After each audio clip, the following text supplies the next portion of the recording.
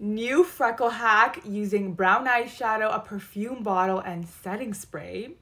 It looks this good. First, I need to go find a perfume bottle. Okay, I found this Chanel one. My mom's gonna kill me. Even though it's a little mini, she like loves these so much.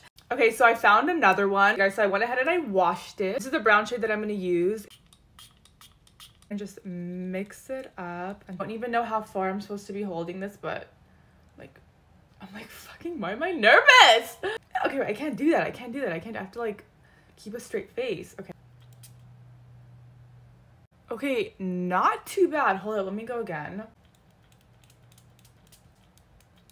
I need some like on this side. This is actually looking really, really good. I like that it's like spread out everywhere. So it's like on my nose, kind of on my lip area. It's kind of on my, you know, my chin. It's on my cheeks. Like, that was easy.